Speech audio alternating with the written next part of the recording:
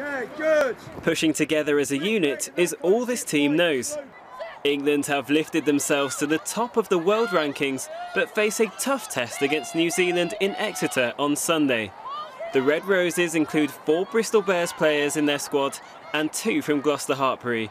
And it's a squad that is looking forward to playing in front of a home crowd and inspiring the next generation. It's great for the region, it's great for kind of English rugby and women's rugby. It's great to, showcase the sport at its highest level, like you said. The top 2 teams going at each other. It's such an exciting spectacle that, hopefully we can get a really big crowd, but then get a great TV audience as well.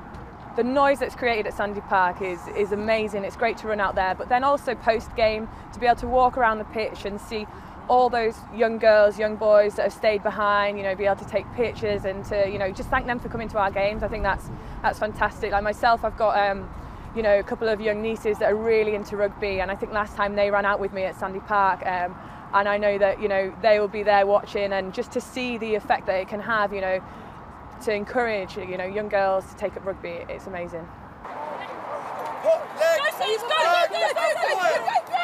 Throwing themselves into every challenge, the side is made up of a mix of youngsters and veterans. This team is eager to drive forward after losing to the Black Ferns on home soil in the World Cup final 11 years ago.